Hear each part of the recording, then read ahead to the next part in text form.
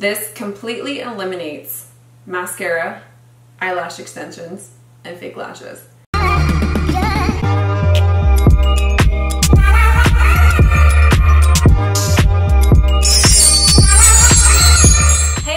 And welcome back to another video. If this is your first time here, welcome. For today's video, I am going to give you guys my 5 best beauty tips for 2020. These tips I was actually already doing in 2019, and actually some of them even in 2018, 2017, 2016, they go back. But I've never really talked about them before, so I figured why not start the new year off great with a new beauty tip, and this is what I've got for you. But before we get into that, I want to mention, I know the last video that I recently did, I discussed the DAFI water pitchers, and so far I've been using it for about maybe almost a month now. Yeah, I would say like a month. And I have to say, I definitely taste a difference in the water, and I definitely feel like my energy levels are better. But I want to give you guys a chance to get one of your very own if it's something that you're interested in. So I want to show you guys a little clip real quick about the product, and then you can go ahead and find a promo code and the link for the water pitcher itself and all the other DAFI products from Amazon in my description box below. Here's the video. My hair, close the latch on the gate. I fly across this town cause I don't wanna be late. Pull up to your house and your dad is staring holes through me. We see a movie, spent all that I had. You say romantic comedies these days make you sad. Just empty and lonely, wishing for a world like that. I could never let you go. You are the current, the river, and the undertow. I could never let you go. You are the current, the river, and the undertow. Everything that is important is not disposable. Let's take care of ourselves and the environment. Now returning to what you all came here for. Cue Calvin Harris music. This is what you came for.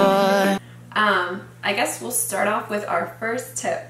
My very first tip is that I use coconut oil instead of like a night mask or a night cream or night moisturizer. I put coconut oil all over my face and I sleep in it throughout the night. This is the coconut oil I am currently using. No, this is not sponsored. It's Viva Naturals Organic Extra Virgin Coconut Oil. It's 100% pure, cold pressed, and unrefined. So you can cook with this, bake with this, put it in your hair, put it on your skin, anything, and you can get it on Amazon. I'll put the link to where you can get this on Amazon in the description box below, but it is a godsend. I have black pillowcases, and before that I had white pillowcases, and I don't necessarily know if I really saw like any staining or anything on the pillowcases while I slept in it, but again, they're black now, and I want to say the white, like, I don't know, they turn yellow eventually anyhow, so I can't confirm or deny if that actually has ruined the pillowcase or not. I don't know, maybe put a towel down, I don't know.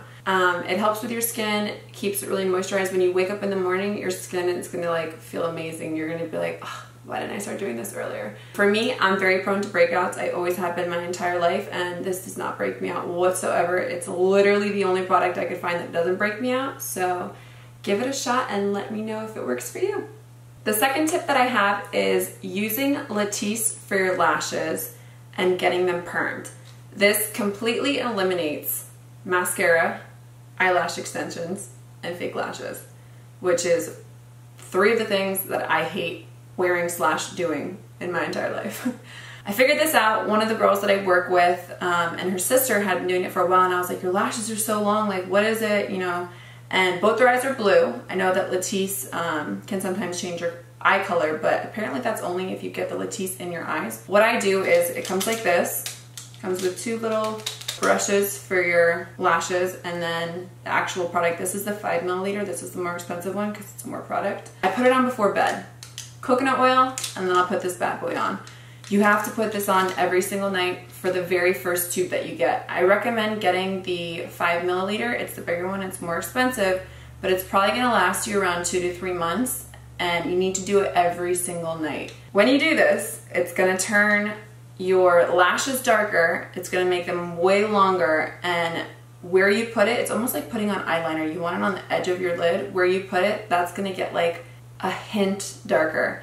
I have not noticed, knock on wood, any eye color changes or anything, but I've also not gotten it in my eye, so I can't say that that's the reason why or not. Anyways, once you grow them out, after the first bottle, you can get a lash perm. So what that's going to basically do is perm your lashes to always be curled up. It's essentially kind of like using a curling wand every single day, except you don't have to. And because you use Latisse and your lashes are continuously growing, they're less likely to fall out, so your lash perm is going to last a really long time. I think I've had my lash perm now since the beginning of December, and we're going to be nearing the end of January next week. It's been a pretty long time with these so far. I'm on my third tube of Latisse since I started, and the only reason for that is because Demarius ate the second one. It doesn't harm them. I called poison control and the guy laughed at me. He was literally like, if anything, his lashes are going to grow long. Ha ha ha. No, but I'm on my second tube now, and once you pass that first month mark, you can slowly backtrack on using it. So I use it maybe once every other night or every 2 nights, depending how I'm feeling, and still have the same results. I know my girlfriends still use it every night, but once I have it, I'm kind of just like, and it's not that important anymore. But when you first start using it, you do need to use it every night. Like, I think I missed 3 days out of those whole few months. So definitely recommend it. You'll never have to wear lash extensions anymore.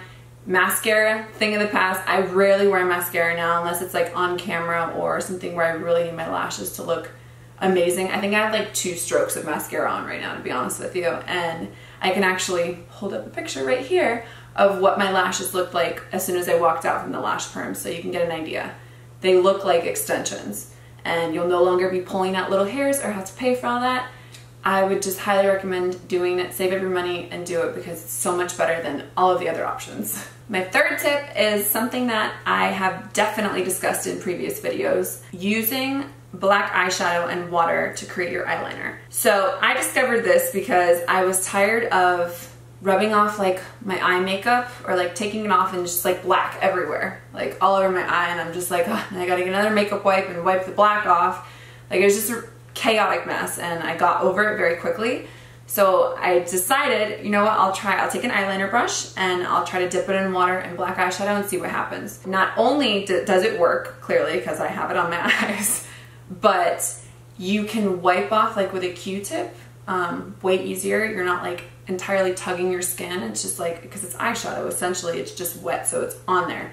It does stay, but it does give you a softer look. The more water and the more shadow you use, the darker it gets. So sometimes I'll leave it super light and like kind of like smoked out, and then sometimes I'll go in for that full Ariana Grande eyeliner, like, I don't even know what to call it. Yeah, definitely recommend it, and it'll definitely be easier for you to take off your makeup and probably prevent you from pulling out your skin, which is going to make it looser and give you more wrinkles. My fourth tip is for the eyebrows that everybody asks me about. The key to the eyebrows is, if you're trying to grow them out, do not pluck them at all. Don't pluck them. Don't touch them for 6 months. I tell everybody this. You want eyebrows that are like thick like this? Do not pluck your eyebrows for 6 months except for the middle. Leave all of this mess, leave it. You're gonna have to live with it. You're gonna look hideous for 6 months. Figure it out, put some foundation over it. I don't know what to tell you, but you need to leave it. So after that 6 months is done, you're going to fill in your brows. This is something people don't do, and I don't understand how they do this. They don't do it.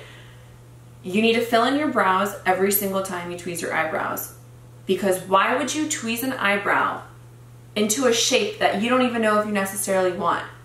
What you're gonna do is fill in your eyebrows, and once they're exactly how you want them and they're heaven on earth, then you tweeze all the stray areas that are just hanging out, chilling, that aren't completely lined in from your pencil or your shadow. A little tip that I would recommend to anybody that's growing out their eyebrows for the 6 months: once you finish, go get your eyebrows threaded at an Indian place. I go to the same girl in Fort Lauderdale, Threading Diva, shout out Charmy. She's the only person I let touch my eyebrows. I go maybe 2-3 times max a year. I tweeze them on my own otherwise.